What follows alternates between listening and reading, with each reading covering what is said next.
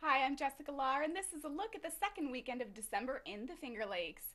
December may have arrived, but the unseasonable weather will continue as temperatures are expected to rise into the 50s this weekend. Friday will be partly sunny with a high of 56 and a slight chance of an afternoon shower.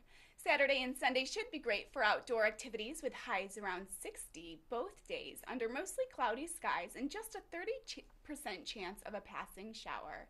It might not feel like the holiday season, but it's a great opportunity to get out and enjoy one of the many holiday festivals this weekend around the Finger Lakes.